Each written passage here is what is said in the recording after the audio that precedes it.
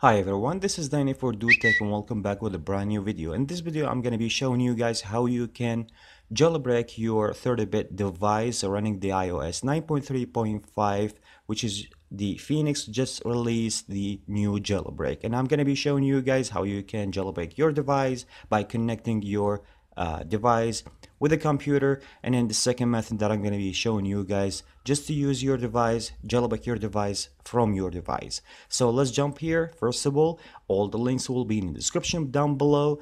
So this is the Phoenix website here, and all what you need to do, just click on download here, download the IPA file, and then just save that on your desktop using the Cydia Impactor as always. And then once you just connect your device by the computer using the Cydia Impactor, just drag and drop that file on your Cydia Impactor, and then just you need to sign in with your Apple ID, write down the password, and you're good to go. This is the first method, and I'm going to be jump right now to the second method.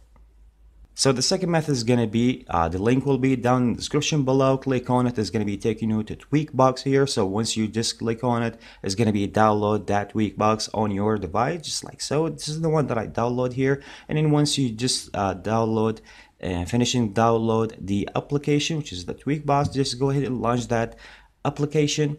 So this is the application here. You need to go to the apps here, and once you go to the apps here, you need to just find where is the tweak box here. So go ahead and tap on that here, and then once the application is loading, you need to just scroll till you find the Phoenix application, which is going to be down there is. So go ahead and just tap on this one here. It's going to be asking you for an install. Go ahead and just tap on the install. If you have a passcode on your device, just go ahead and type in your passcode, and then you're good to go. I'm not going to be doing that because I already download the application here. So once you finish, you need to go back to your settings. From the settings, you need to just scroll down to go to the general profile and device management. Just go ahead and click on that, and then this is the funny save here. Just go ahead, and this is the Phoenix application. So just go ahead and trust that, hit trust, and then you're good to go right now, and then you can launch your jailbreak. So once you run the application, you need to just prepare for the jailbreak. Click on that, and then you need just to click on the accept here.